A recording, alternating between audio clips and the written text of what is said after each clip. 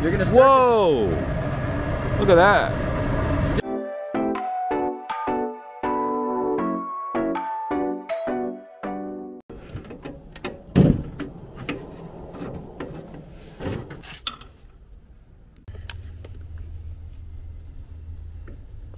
Let's see if this thing actually works. So, I'm Mitchell with Super Cool HVAC. I'm here with Portland. We are doing an experiment today.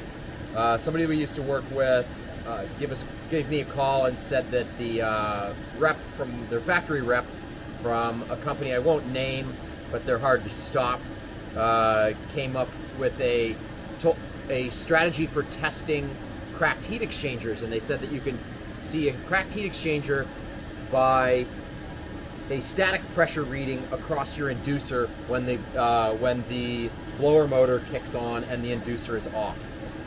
Saying that you would see static pressure pushing on the inducer. You'd see a positive static pressure on your if you hook up to your inducer pressure hoses, and then you would see static pressure if there you'd see positive static pressure if you had a heat exchanger failure. And I'm calling BS. And so we put this together. We got a furnace tied into the gas here. We put two plenums on the we put two coils on the top to give it a little more static pressure and to have some mixing so we can check CO in the supply air stream. We've got this thing running with about 0.7 inches of static, which is pretty accurate for where we live here in Charlotte with crappy duct work on the supply and the return. We've got about 0.4 inches of static on the return and about, 0.3 inches of static on the return, 0.4 on the supply. So that would be potentially 0.4 inches of static pushing on that heat exchanger if it were failed. So we're gonna wind this up, and we're gonna do some testing, and we're gonna put some holes in this this heat exchanger and see if we can actually get this thing to drive up the. We're gonna see if we can either get it to drive up CO in the flue gas, CO in the airstream, and then we're gonna see if we can the holes in the heat exchanger will actually show up with the inducer not running, and the show up on the static with the inducer not running and the blower on. We'll see if we can find that reading, because I just don't buy it. This is with the unmolested heat exchanger, no holes in it. We're running the blower only and the inducer off. We're going to see if we see anything across this manometer. This is reading out to 3 significant figures, so we should have, it's going to show up. This would pick it up much better than most technicians' manometers that are probably only going to read to 1/100th of an inch of water column. 0.02, and with the blower off, 0.02, 0.03, yeah, same thing. So this heat exchanger not showing any difference across the pressure switch. Now we're going to put some holes in this thing, and we're going to see what it does. All right, so yeah, we got this Testo 310 combustion analyzers calibrated last year, so it's should be pretty accurate. We're going to go ahead and get this in the exhaust vent stream here. I'm going to make sure that there's no abnormal CO readings or anything like that. Get a baseline on the combustion analysis. So we're going to put this on to combustion. We got about 3 inches of water column on the gas side, which is factory spec. We have combustion analysis is in there. Right now we're doing a baseline before we poke holes in this heat exchanger. And we'll show you that heat exchanger before we shoot a bunch of holes in it. This thing's probably 20 years old. Heat exchanger looks all right, but we've got 14% O2, 16 parts per million in CO, and this thing's been running for about 5 minutes. 16, 17 ppm. That's pretty good. Yeah. We'll see. We'll also see if we put holes in this, is that going to cause the CO to skyrocket? And actually, we could watch and see if the CO skyrockets when we dial up the gas pressure here. We can we'll simulate a poorly tuned furnace. We're now at pushing 5 inches of water column, 4.7 inches of water column, and you can watch your CO still hasn't really skyrocketed. Undiluted CO, yeah, 52, and that's way out of spec. Like this would be overfiring by over an inch of water column. That's surprising that an extra inch of water column is still not causing CO in this furnace. Now this flue pipe doesn't have a whole lot of bends in it. It's not super long. We got a 5-inch stack. We don't have any elbows. We don't have a cap on the end. But I mean, even if we did have this at like with a cap on it, it's still running great. Let's tear this thing apart and we'll start poking some holes in this thing. I'm going to turn it off, cool the heat exchanger down before we cut the gas, let the blower run, cool the heat exchanger down before we cut the power and start poking holes in this heat exchanger. One of the things I've heard a lot is if the furnace is making over 300 CO, parts per million of CO, cracked heat exchanger, people will claim all the things. I use my combustion. A lot of techs are saying their combustion analysis, they see high CO. That means the heat exchanger is wrecked. Not true. Cortland has found many heat exchangers that are fine, brand new installs with misaligned burners that are causing high CO. So this, before we start putting holes in here, we're back at we're about 61 undiluted CO, 23 parts per million CO. We've got we're going to move the burner and show how this causes high CO, and he's seen this on ICP and carrier units shipped from the factory with misaligned burners causing in excess of 300, 400, 500 parts per million of carbon monoxide just because the burners weren't aligned. So we took these screws out. I'm going to wrench on this with the pliers wrench. We're going to aim this out of the way and see what happens to our carbon monoxide. Look at that. So carbon monoxide is skyrocketing just because the burners are no longer aligned. We've more than doubled it. Now we're over triple. Just gonna keep climbing. Is this a bad heat exchanger? Did I just ruin the heat exchanger, or is it just simply a manufacturing defect or an install error? Maybe the installer just wrenched the absolute bejesus out of the black pipe when they screwed it into the regulator, and now it's or they lifted it by the regulator. We're over 300 parts per million of CO. We didn't change anything with the heat exchanger. We've changed nothing. Now we'll watch this crawl back down. It's still climbing. We'll watch this crawl back down by realigning the burners.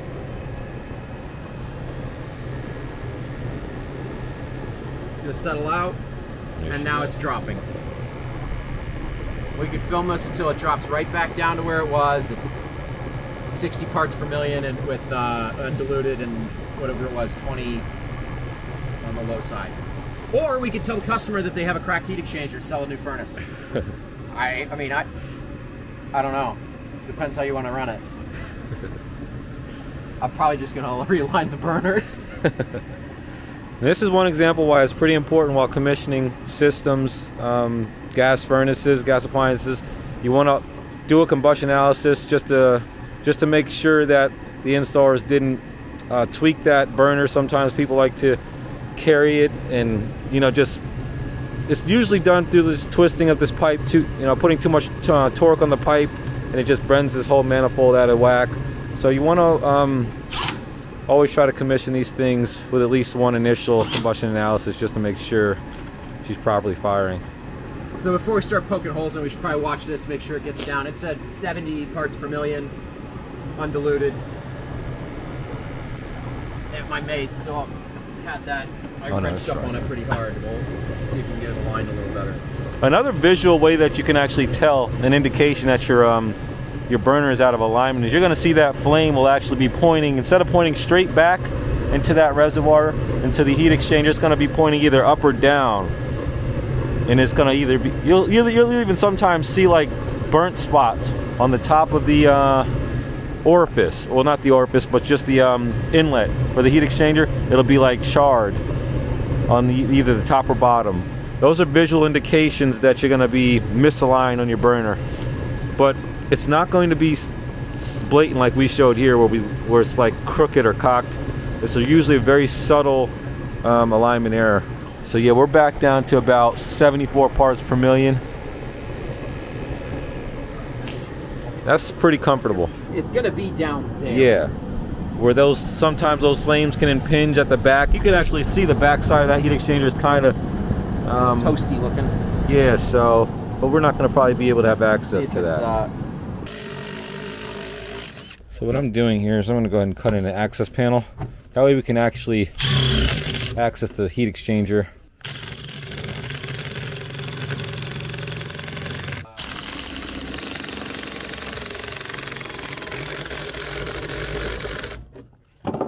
Laundry room. You know what I mean? Careful with this stuff, it's sharp. Okay. You got a bunch more to do there though, right? Now we can kind of close and open this thing. All right, just making sure. All right. We're going to have the most realistic. Cool. This is going to be the most realistic. Nice. So now we can see the hottest portion of the heat exchanger. We're going to blow holes into this section here one at a time. We can do that while it's running and everything now with this access panel, so that's pretty sweet. I'm not doing it while it's running. Shut up. That thing's gonna be hot as hell. All right. Well, I would say that's gonna be probably one of your most common spots to see a heat exchanger blow out from the flame, at least when I see package units with holes in them, things like that. Yep. Might want to start off with that. I'll go a little Something bigger. smaller? Smaller than this? Is this a good size hole to start with, you think? That's like a 1/4-inch self-tap, or we probably need to start off bigger than that. I've seen people condemn furnaces with smaller holes than that. Yeah, let's just start with that. So we got a little hole in the back of the heat exchanger. We have I'm running it actually on Y speed tap, so this is the highest speed tap, and we have not had any increase in the water column across the pressure switch with that little hole. It's coming up a hair. Less than what a normal, no, there it's right back down at 0. So this is less than, none of this would even pick up on a manometer that would only read 2 to the hundredths of an inch of water column. We can turn this back off. Same as it was before. Nothing changed, blower on, blower off. Less than 2/1000ths of a inch of water column, if that. Now let's open that hole up and see how much bigger we have to get before we start to see a change in this.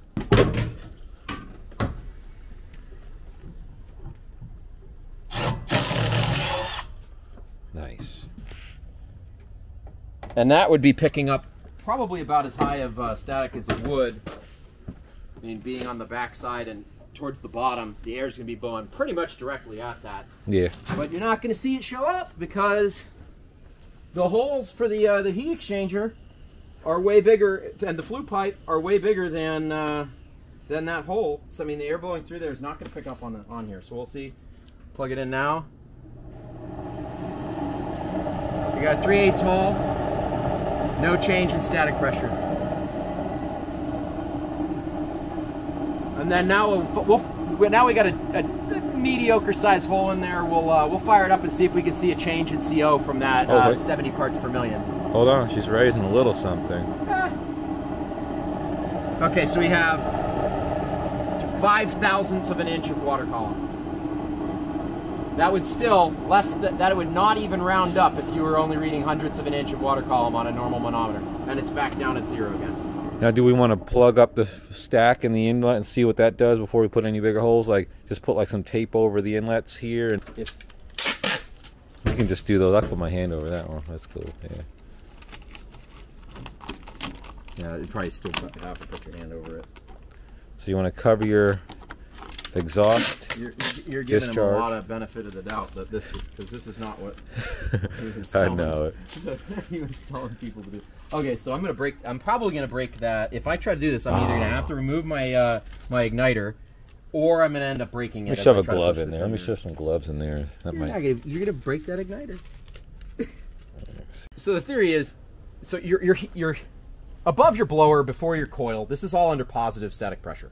The blower is pushing up against here. Now your inducer is under negative pressure. It's pulling the flame through here and pushing it out through the flue pipe. So the furnace is designed so that the flue gases cannot come in contact with your supply or your return air by the way that it's designed.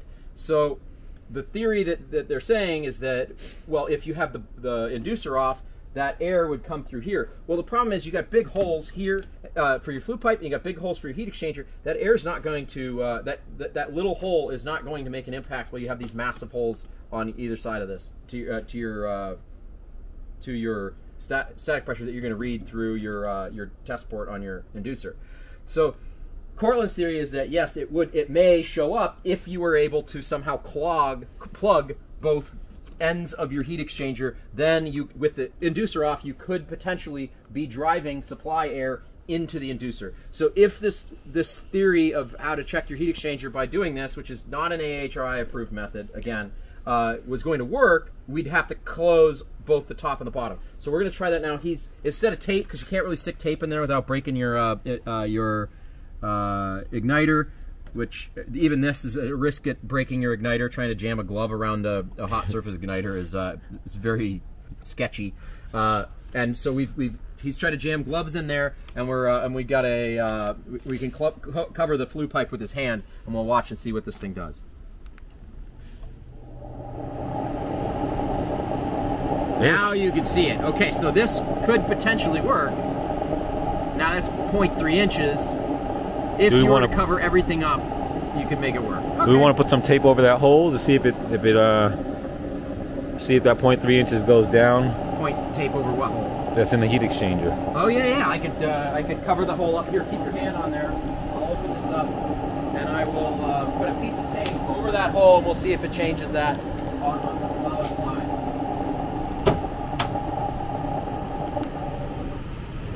So we lost all that static pressure. That's pretty cool. It went away. So we covered the hole up. Let's see what we got. Go down? Nice, nothing. Okay, beautiful. So that would work.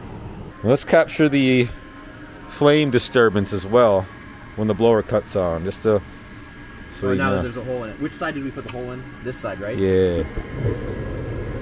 It looks the same. So I don't think you could visually look at those and say one of these has a cracked heat exchanger because, or one of these has a compromised heat exchanger because the flame is dancing differently. They look the same.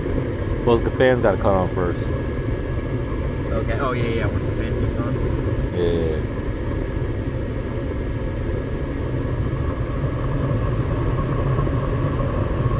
Did you see an impact? I mean, yeah, slightly. This one here, yeah, it slightly started getting louder and not much though. Yeah, it is. You can see it's turbulent. That's interesting. I didn't think about actually isolating the burner. I mean, that is not... It's not significant. If you look from one to the other, I don't think there's really a difference between the two. Like, not this one. Yeah, it might be psychological. Put a hole in there so big we're gonna see. I want to go ham until we can until we see like what does it take to get this thing to roll out. All right, let's test the flue gas now. We got now our CO is basically where it was before. We decided we'd also look at excess air. We're at 164. Our undiluted CO is at 70, which is exactly where it was before. Undiluted CO is at 70. CO is now, that's up a hair. Yeah, we were at 22 before, something like that? 23? Mm-hmm. Yeah. So it's up a hair. Let's make the hole bigger and see what we find. So what we're going to do is to put another hole in that thing. You got a bigger bit?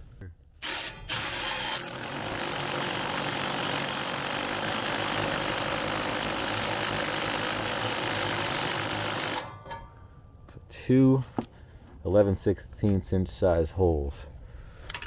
Let's see what that does. I bet you that's definitely going to disturb the flame. I would hope.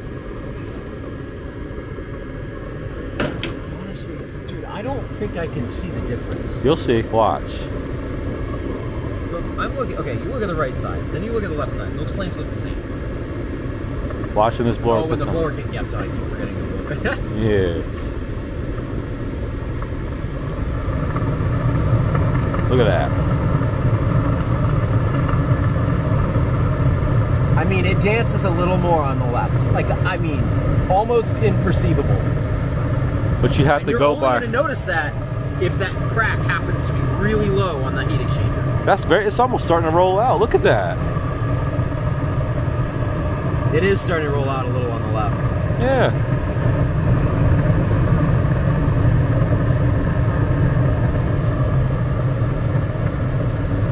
All right, let's see what it does CO. All right, so we've got two almost 3/4 inch holes in the back of the heat exchanger, big holes.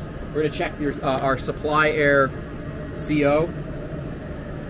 So we have 0 parts per million CO in the supply air, even with a massive hole in the heat exchanger. So let's just go from the top that way. Try in different spots. I mean, you might catch a hot spot where exactly. the turbulent air is just. Let's just give it the best. This isn't the best. I mean, this isn't the best example because we don't have like full ductwork on here where it's had a long time to mix the air. That's why part of the reason we added the second coil on top was supposed to add the static pressure and to kind of mix the air a little bit further. Nothing. Yeah, there's no CO in the supply. Now let's check your flue gas. Let's see where we're at now. Start.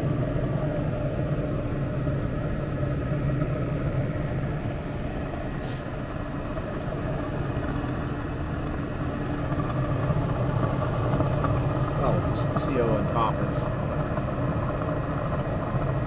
Huh. There we go. Interesting. Now we got. You want to know what that is? Tell them what it is. Why it's doing that? Because there's excess air making it into the. What do no. I believe it's due to the impinging of the flame. Up here? You're getting the same essential effect as if you had a misaligned burner. Due to that. But it's also mixing air back in there and probably causing the gas to not burn the whole way as it goes through that turbulent portion. So if you have a massive hole in the heat exchanger, nice. You've got okay. We need to protect the. Well, I was off on that. I was way wrong with that. So essentially, a massive hole will create CO in the flue pipe. Because as you can see, that flame is essentially impinging on the outer perimeter of that inlet of the heat exchanger. So that impingement is going to increase your CO. Okay. So we're units off. We're going to go into. We're going to blow the blower again in high speed on the high speed tap. I got Y connected, and we're going to fire it up. It's mostly zeroed out. It's reading about 0.008 of an inch of water column. That's on the negative now, pressure. This is with the inducer off. We're going to see if we're seeing. Now, so this is inducer off without the flue pipe covered, without the burners covered, and again, it's gone up 0.003, which would not be read by a normal manometer that you're carrying that reads only to hundreds. In fact, okay, so it hasn't really gone up at all. So, if we covered up the burners again and the flue pipe, potentially we would see. I mean, we could pop that flue pipe off. Yeah, let's just cover the flue pipe. See if covering just the flue pipe causes that to go up. Oh yeah, significant. That's significant. If you could cover the flue pipe with two massive holes in it.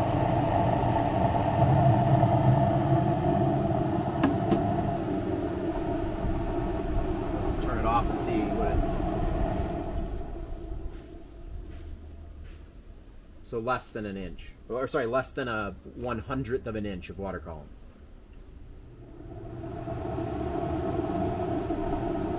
On. No change.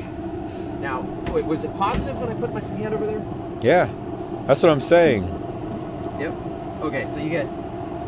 If you did it on the Pascal scale, you'd see it would be more significant. Who's carrying a Pascal friggin' manometer in their tech bag? Besides just, you.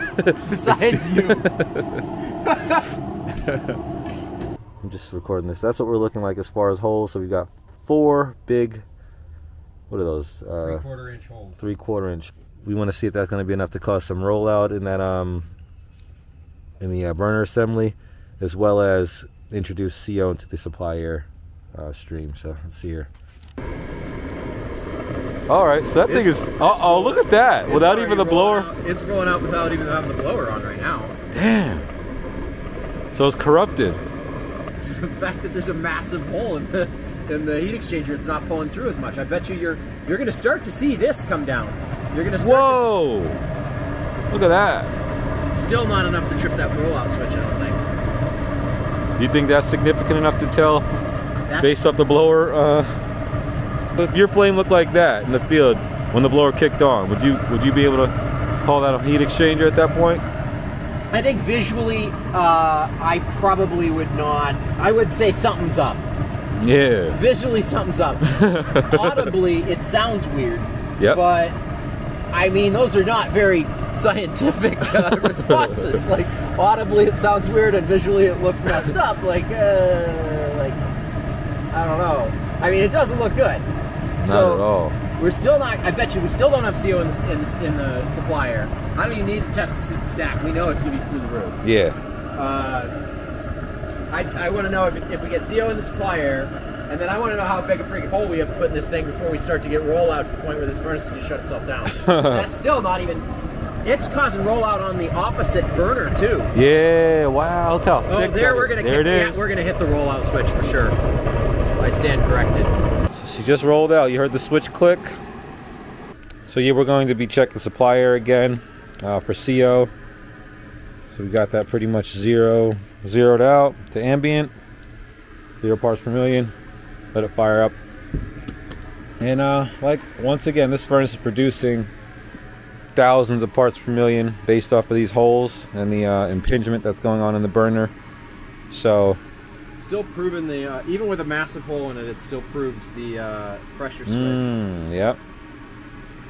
It's funny that it starts out pretty much fine, well, and then when the blower kicked on, it stayed kind of sketchy for a minute, and then it was like after it ran for a minute was when it went ham.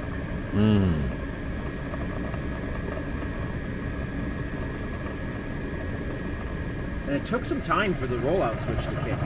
Look at that. See the sound difference though? That's what you're looking for. That's significant, bro. Like when it gets loud like that. You can't just say off of the sound. But it might not be the actual heat exchanger holes. It could be somewhere a crack or a seam in your return where the actual return air is pulling in. But if that's all sealed, it should not be changing that much of a difference when that blower comes on. Audibly. So we're still looking here. We're not getting any CO. We're gonna move it around. I try to give it the best chance by putting it on the right side of the furnace where our holes are located. I'm smelling a little bit of combustion gas. I don't know why I'm not getting any CO though. I feel like I smell it. Let's put it at our return. Okay, now it's look at this rollout. Oh, whoa. Yeah, I saw that.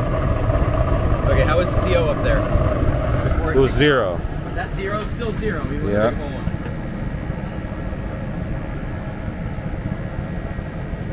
0 parts per million CO, still. So now we see the importance of rollout switches and why they're so vital to the safety of these furnaces. So don't bypass rollout switches. Anybody out there who wants to take that chance. Now let's bypass the rollout switches. All right, so now we have 4 massive holes in the heat exchanger. We've seen that it kicks off on rollout. 0 parts per million in the flue pipe, or sorry, tons of parts per million in the flue pipe. 0 CO in the supply air, even with 4 massive holes in the heat exchanger. Now we're going to check and see if this theory of checking if you had a massive hole, will you still be able to see that with your manometer across the pressure switch?